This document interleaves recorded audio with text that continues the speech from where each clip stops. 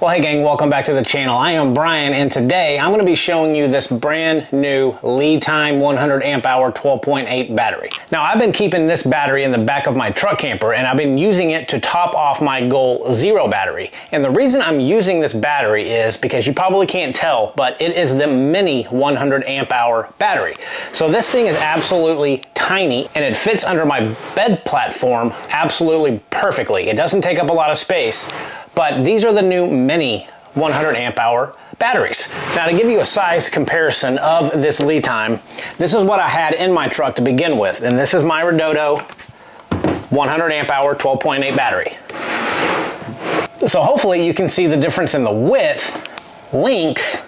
So let me get this behemoth out of the way now, and let's talk a little bit about this LiTime battery. Again, it is absolutely tiny. In fact, it only weighs 19 pounds, and it's 35% smaller than your standard everyday 12.8 100 amp hour batteries from Redodo, Unowix, Chins, all of the same battery platforms. This is 35% smaller. So they've just compressed everything that they could into this smaller form factor in this battery, and I absolutely love it. And if you have the itch, in case you're wondering, you can connect up to 16 of these to create a 48 volt 400 amp hour battery energy storage system at your home if you want to go buy 16 of them. It's got an IP65 water rating, and of course it comes with your BMS. It's going to have your over voltage protection, over temperature protection, overcharge protection, all that good stuff built into it. Now, this does not have a low temp charging cutoff feature, so it's not recommended to charge this thing below 32 degrees. Some will argue you can do it. I know Jason Oid and I think Will Prowse have even done a video that charging it below freezing actually doesn't really damage these batteries, but I still wouldn't recommend doing that. But I'm actually just super impressed by this little battery. Now,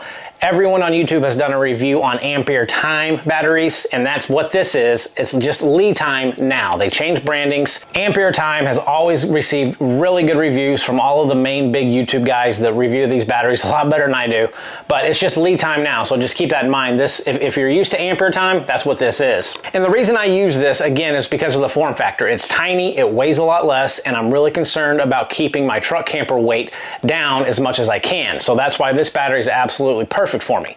Now, I did do a capacity discharge test on this, and you can see here that during my DC capacity testing, I was able to get 103 amp hours pulled out of this 100 amp hour battery. So they're not shortchanging you on the internal battery capacity out of this thing. Now, you're also going to get up to 4,000 cycles off of this thing with 100% depth of discharge. That means you can recharge and charge this thing up to 4,000 times all the way down to empty before you're going to see a decrease to up to about 80% in the original capacity. And right now on Amazon, this thing's going for $369.99 with a pretty standard $30 off coupon, which brings it to $339, which is on par with a lot other standard size 12.8 volt batteries. I want to do a couple of tests on this thing and run it on my little inverter over here to make sure that it runs at least 100 amps, because that's what the BMS is rated for.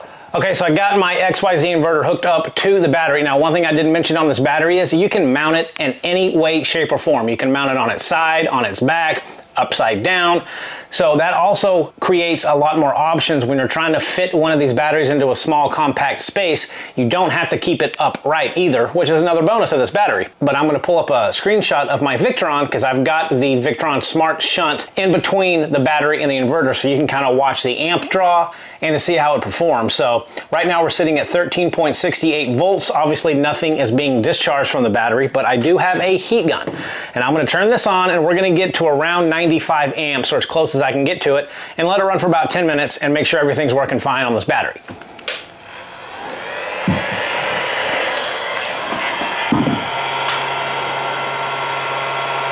$58 amps on the low setting, kick it up to high.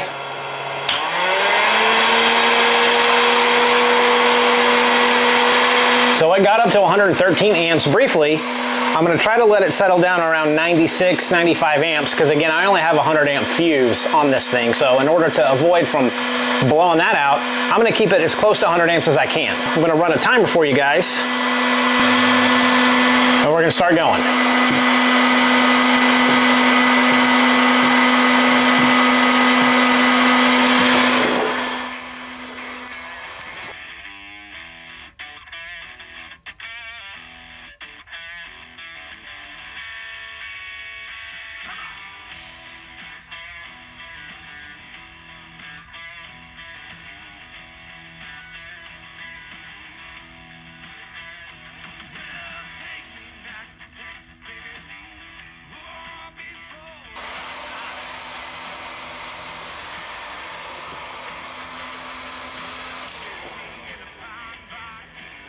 Alright guys, well I tell you, I've never been this excited for a test to be over. It is hot in here.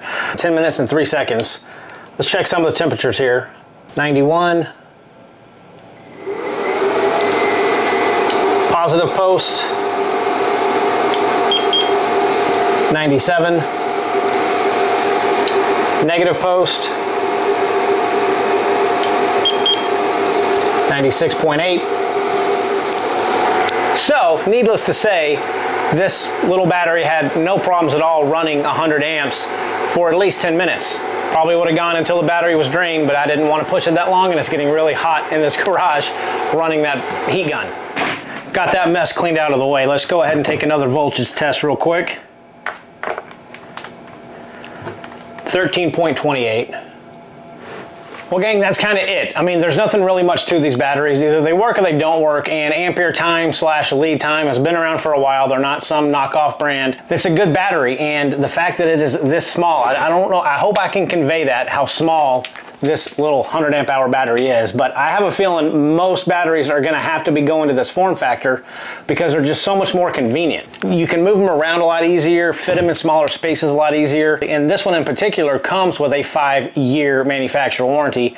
And again, those warranties are only as good as the companies behind them, and ampere / lead time has been around for a while, so I think that that warranty does hold a little bit of value to the purchaser. And now again, remember, this doesn't have a low temp cutoff feature, so don't charge below freezing. It's good to go. There's really nothing else to it. The battery just works. So I will leave a link to the LiTime website and possibly an Amazon link to this battery if you want to go check it out yourself and read more in detail all the specs and everything else about this battery that I might not have covered. But I can just tell you from personal experience, this battery's been rock solid. It's done everything I've asked it to do, and I think it's perfect. The only con, if there is one, is that your standard typical battery box like you would see on the front of an RV unit, these are so much smaller, you've got to build some type of baffle in that battery box for this to get into it and it not slide around or, you know, jiggle around that battery box. The con is its benefit that it's so small. So that's the only thing that I could find is I was going to use this in my RV battery box, but